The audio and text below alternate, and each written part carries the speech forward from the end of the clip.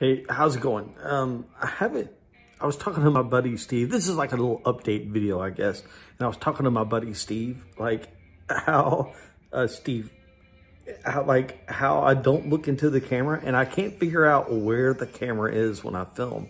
I'm trying to look straight. I don't know where straight would be. I guess it would be here. So I guess I'm looking straight, but I don't know where the camera is. So I'm always looking off like maybe I'm talking to someone over here, but so I apologize. So I just wanted to show a few videos. My ear's itching. I wanted to show, I don't know why you would need to know that. I wanted to just show kind of like a process of kind of the stuff I go through with these these prints and kind of the maybe to share, to see if there's other creative people like me out there. Hopefully I'm not alone in this, in this, I guess, I don't know if it would be called madness or whatever. It's normal to me. I kind of set up this, this system of the way I do stuff. You know what? The best way is just for me to show you, because I can just sit here and jibber jabber all the time. And if you don't have anything visual to look at, I think it'd be kind of boring.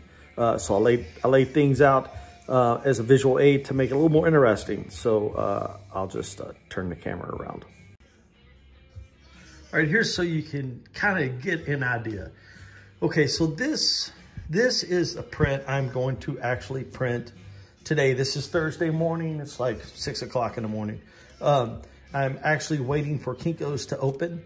And I'm going to try to make this a real short video. I always say that. I'm always going to make these a real short video, and they turn out being forever long.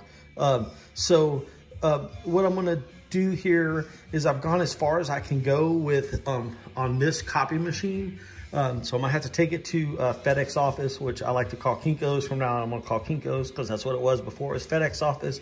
It'll always be Kinko's to me. So I'm going to take this to Kinko's, and because they have better quality machines. I always got to say that, but I love you, baby. I love you. R2-D2. That's what I call this. R2-D2, I love you. No, but you're beautiful. Nothing against you, but the ones at Kinko's do better quality. If I keep copying on that machine, this is the original collage. Like, you know, I could pull these pieces of paper up if I really wanted to. It'll just get too blown out. And when I'm dealing with like photographs, you know, I want a level of distress, but if it gets to a point to where things get too blown out, you know, it just won't look good. And I have a lot of real fine detail in here that I want to keep. You know, I want you to know that Ed is wearing a Rat Fink shirt. If it gets a little too blown out, you're not going to be able to tell that that's a Rat Fink. Of course, this gets blown up 200%. So I got to keep that in mind also. So I want a good clear copy as I can get from here on out. So I got to take this to Kinko's. I'm going to cut this apart. And I will probably make a video of me printing this, because I'm going to do an edition that's going to be, certain parts are going to be black. It's going to have a fluorescent orange background. I would like to do a color match of the Road Agent. I really like this car, but that would be impossible for me to do. So I'm just going to go with like I read that the top is supposed to be like a fluorescent orange top. So I'm going to do a fluorescent orange background and black. And I am going to do a red. The background collage is going to be red over the orange and then black. So, okay. So here, talked about that way too long. Okay. So Monday I did this collage and I laid this out. Okay. So I plan on printing this week. I even thought about printing this, but here's the deal. So that was this week. I've had these laid out for like last year, for months. I've had these laid out to the point to where I had to change the copyright, my legal information from 2020 to 2021 because I didn't get them done in 2020. And it's one of those things that's like, it's like that, not that there's, you know, there's a process involved in these, but it's not like this. does that make sense? Like there's more involved here. There's more, like someone might look at this, oh, he just blew these stickers up and did this, you know, did this. But like to me, there's just as much merit in this that there is to this. You know, this is going to be a 4-color print. These are going to be, well, these were going to be 1-color prints, but let me see, what am I trying to say? But like there are, like I already know what this entails. So it's like I lay them out and then I like put them on the back burner. So, you know, so when I have time, I'm going to print these. And what happens is they just get piled up, and then I feel this like pressure, like I got like all these prints I got to do. Well, I'm not like I have a boss standing on my shoulder saying, you gotta get these done, you gotta get these done. Am I making sense? It's like I build this pressure up for myself. So I have this like weight on my shoulders that, oh, I got these 6 prints I need to get done. And I'm feeling like, you know, like when I'm sitting on the couch trying to just enjoy myself, or I'm like not working on something, I feel like I have this work I have to do that I've created for myself, which makes no freaking sense at all. This is part of a struggle of being a creative person and I guess I don't know. I think there's a lot of creative people. It's like a lot of people, and maybe it's just not. Maybe it's just everybody. It's like this. You got to have this life balance that I've never mastered, and I don't think I ever will at this point. I'm 51 years old. That I don't know. I have a hard time enjoying like free time. So anyway, I don't know where I'm even going with this video, but I just wanted to share that like this kind of stuff. So what I decided to do is I am going to print this because it's just going to drive me crazy. I really want to see this. I thought, well, I'm going to print this, but I'm not. I'm going to put this on the back burner. I'm going to move bad news up in its place just so I know I got this one done, and then just kind of print this later. Because this is just going to be a 4-color print. It's pretty, even though it is complex, it is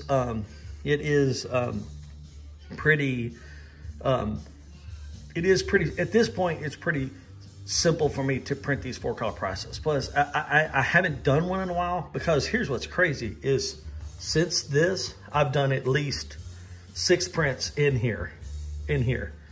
Plus, I'm also working on a commission piece, and I'm working on, I have other projects I've been doing in here, and ones I'm working on currently right now. So in saying that, that's what I wanted to tell you that. So also, I just wanted to also share where this inspiration came from. Someone asked me about where I got this. This came from this 1964 souvenir guide. I've had this for a while.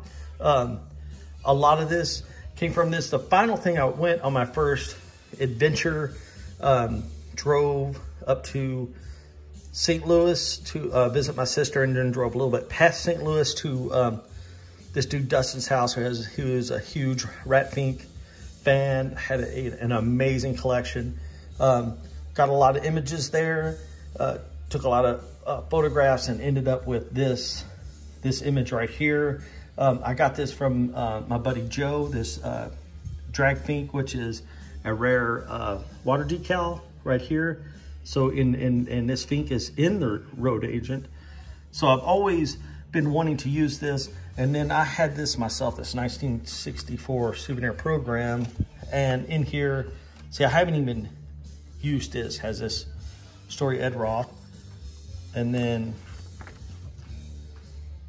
look at these cool little graphics. I'll be using these in something. And see, I had this, which is actually, if I back up here, is this graphic, is this line artwork, is actually this too, except this is all small and all smushed out, which is cool, which I was gonna use for this, but Dustin had it so much clearer and in this dot pattern, so I used that. And this video is going on. Look at this, this is so good. And this is also something where this was in pristine condition where I go. And also this, Dustin, if you're watching this video, this is why I have you when I was at your house, while you were handling your original coloring book we were looking at, because when something comes here, something, you know, I paid a pretty good piece for this. This is where something comes to die, because I immediately ripped this out with my big clumsy gorilla hands. Yeah, I got this 1964, stayed intact since 1964, and then it came here to die. But it would look pretty nice hung up on my wall. That would look good. That would be a nice, I could just stick that on the wall and it could be like, oh, I see you stuck something up in our, you know, in our kitchen. So, okay, I'm getting sidetracked. Someone also asked, where did I get the photos to use in this collage? It came from this article about the road agent in here. One thing about Ed Roth, he's a good looking dude. And he was huge, man. He's like a big old dude. So anyway, that's that. I'll be printing this. I just kind of wanted to just, I haven't done a video in a while. Just wanted to kind of come in here and just show you this part of the process, how I kind of get backed up. Kind of makes me kind of a little bit crazy. You know, I got all of this, and then also this is something else that's also driving me crazy. This really good snake image. That's going to make a really nice print. But also another thing I wanted to say is I feel like I always have to defend myself. You know, like these are, to me, like these started off being one colors, but now they're going to end up being 3 colors because, you know, it's like things evolve. So these have gotten a little more, kind of put them on the back burner too, because when I was doing the one colors, I felt like I like them.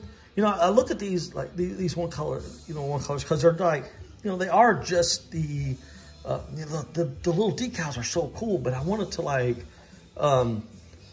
celebrate the decals and what's so cool about the decals, and just like I almost make this stuff for well, I do this.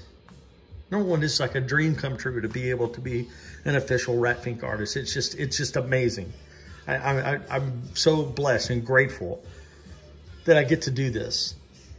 You know, I can't believe it. It's just like it's unreal. But like, what was I gonna say? Okay, it's unreal. But then it's like, you know, I do this stuff for, you know, I do it for myself. It's like I'm motivated by things I want done. Like I want to see, like I picture like what would I like to do. So like when I you know, come home from work, I would like to, you know, I would just think, I imagine like I come home, like when I come home from work and I walk down this hallway to go to my bedroom, like if I had going down this hallway, you know, line the wall, 16 by 20, all the way down that wall, 16 by 20 frame prints of these water decals. I mean, it would just make my day, you know, or sit over here, mind this mess right here. Instead of this, you know, framed Misfits print that I haven't hung up, you know, it's just been sitting there for some reason. It's just still sitting there. Like if they were just lined up right there, like the 4-color water decals, just lined up. I mean, that would make my day, you know? I mean, so I think about, like that's my motivation. So anyway, just, you know, that's why I do this. Okay, I'm jibber jabbering. This has gone on way too long. Like always, the best place to follow me to kind of, if you want to watch, I do like a lot of these kind of videos all the time, is number one, like and subscribe to my YouTube channel. Another best place to follow, the best place to follow me is on my, what is this thing called? Instagram, Jim H. Madison. You can like, you know, click on there and watch videos and all that stuff. And we have been listening to El Astronauta on Spotify. They got a new record coming out. It is March 4th, 2021, but we're listening to them on Spotify today. And if you need a link, just send me a message over here and I'll send you a link to their, what is this? Spotify. And you can just, you know, click right there. There's Corey right there. And that's downtown Bowling Green right there. And he wears that mask 24/7. So if you see some dude wearing that mask 24/7 with that skateboard, that's Corey. Tell him hello. All right. Thank you very much for watching. Have a great day.